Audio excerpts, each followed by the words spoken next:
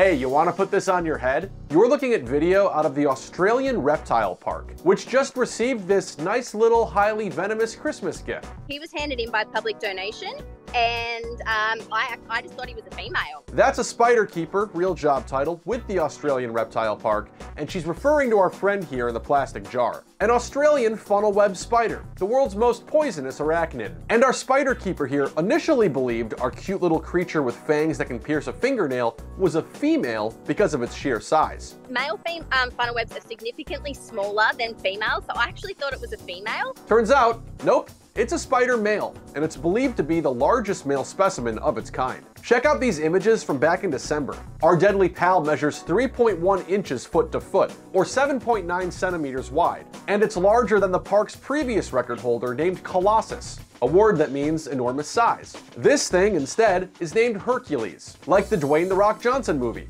which earned him a Summer Movie Star nomination at the 2014 Teen Choice Awards. Whoa, he's trying to get out there.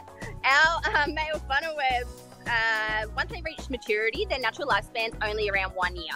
So we need to constantly have them handed in by the general public because we need them for our life-saving anti-venom program. Yeah, like I mentioned before, Australian funnel webs are believed to be the world's most poisonous spiders, even earning their own little category on Wikipedia's list of medically significant spider bites. That's one reason the Australian Reptile Park has a funnel web spider program. These things are native to Australia, hence the name, and the public is encouraged to catch them, as demonstrated in a YouTube video put out by the park that makes capturing the world's most poisonous spider seem about as casual as scooping up some granola. And then you can use a large spoon or maybe even a 30-centimeter ruler to gently encourage the spider into the jar, just like that. Very easy. These spiders are found in different places throughout Australia, including forests and gardens around Sydney, and recent humid and rainy weather across the continent's east coast have helped these things thrive. And if you happen to have caught one of these things with a ladle and a plastic jar you were carrying around, the park takes spider donations from drop-off points at hospitals, vets,